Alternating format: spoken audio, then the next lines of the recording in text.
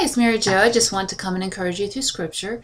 And today I want to talk about those that are having an illness or a sickness, and you're thinking that God is okay with that and that He's putting you through this for a reason.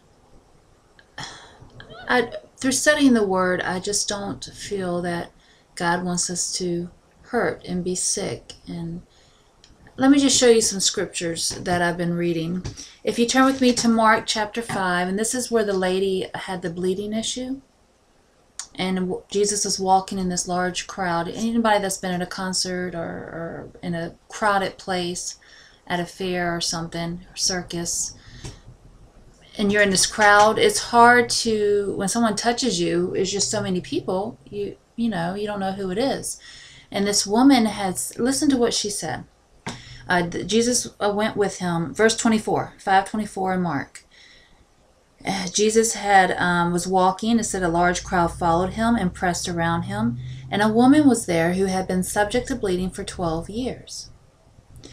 She had suffered a great deal under the care of many doctors.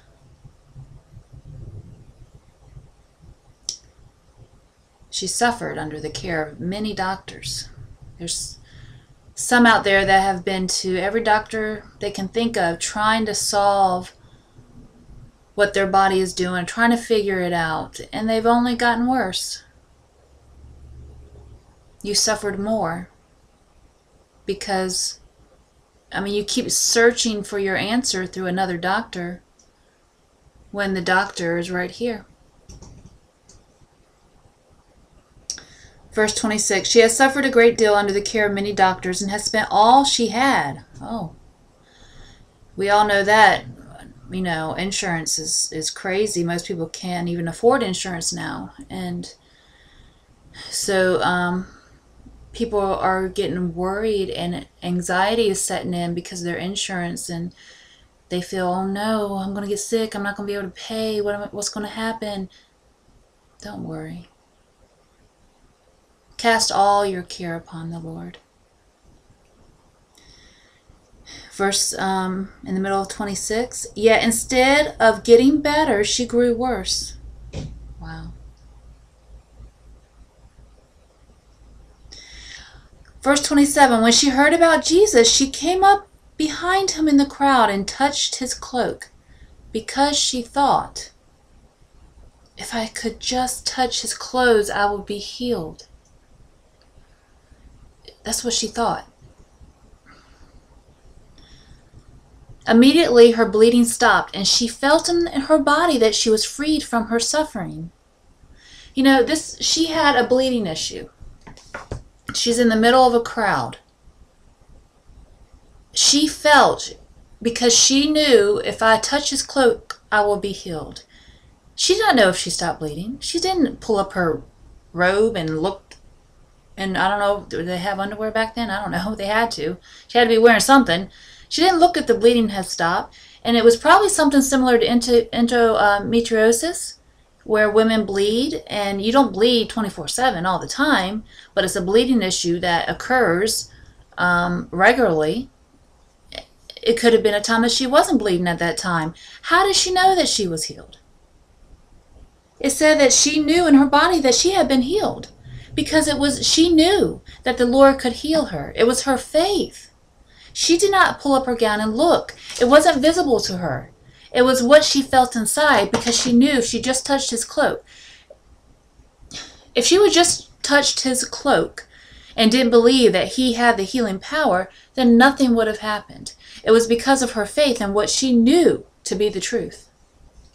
And we all know what the truth is, the Bible.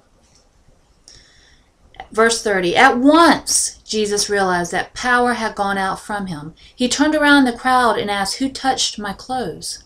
See, we think that we are waiting on God. We ask God to heal us, and we're waiting on him to heal us. But it's already been done at the cross. It's been completed. It's been accomplished. It's done. We just have to believe for it. Jesus didn't turn around and say, be healed. She received her healing by touching him, by her believing in him. He did not turn around and lay his hands and just put the power to her. She went to him. She went to him. And it was by her faith. It's already been done. It's already been accomplished. Actually, let me flip over to Psalm 103, verse 2 real quick. Verse 2 and 3. Psalm 103.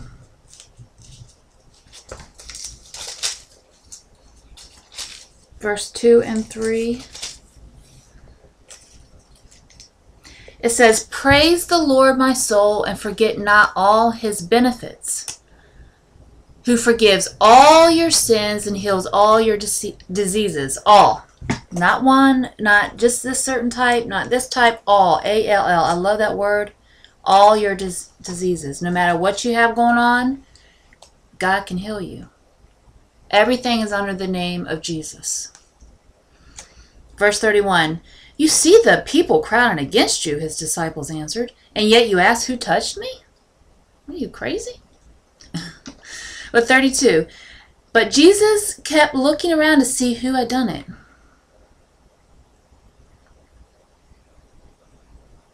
You see, Jesus knew. He had the Holy Spirit in him. But sometimes we are ashamed in front of a crowd, ashamed in front of others. And so amazingly, we are ashamed in front of the people at church.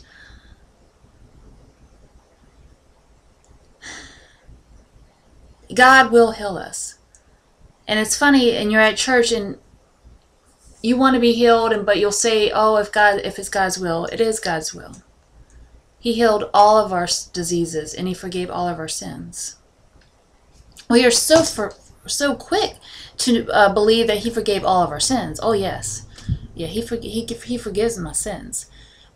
But we are not so quick to believe he heals us, all of our diseases and illnesses. I don't know why, because even, where is that story? Matthew. Turn to Matthew chapter 9. Remember the guy that couldn't walk? And chapter 9, Matthew chapter 9, verses 1. "Jesus stepped into a boat, crossed over, and came to his own town. Some men brought to him a paralyzed man lying on a mat. When Jesus saw their faith, he said to the man, 'Take heart, your sins are forgiven.'" This man is sick, and he's talking about his sins are forgiven. There's a reason. Listen. At this, some of the teachers of the law said to themselves, "This fellow is blaspheming." Knowing their thoughts, Jesus says that he knew what was going to happen. Why do you entertain evil thoughts in your hearts? Which is easier, to say your sins are forgiven, or to say get up and walk? Verse 6. "But I want you to know that the Son of Man has authority on earth to forgive sins." So he said to the paralyzed man, "Get up, take your mat, and go home." See, and it's so funny, in the church today, it's easy to say, "Oh yeah, I'm forgiven. My sins are forgiven. All I have to do is ask for forgiveness. No matter what I did, he's going to forgive me, and his mercies are new every morning, and I can go on and keep walking with the Lord." But as far as being healed, people pretty much are afraid and keep quiet and say, "I'll pray for you," or if it's God's will, it is God's will. In them days, it was easier for them to see that he was healed versus their sins, which they can't see. But now we are easier to think that he can heal, forgive our sins, which we can't see, versus heal our bodies, which we can see. I don't know. It's just switch. Well, getting back to Mark chapter 5 and the woman that he healed. Verse 32, "But Jesus kept looking around to see who had done it. Then the woman, knowing what had happened to her, came and fell at his feet, and trembling with fear told him the whole truth." See, sometimes we are afraid to do it in front of people, and God wants us to be able to be vocal about it, to say it out loud, not to be ashamed of him and what he's doing in our lives. You know, if we can't keep it to ourselves, and that's when your faith shines, and that's when others see the light, is when he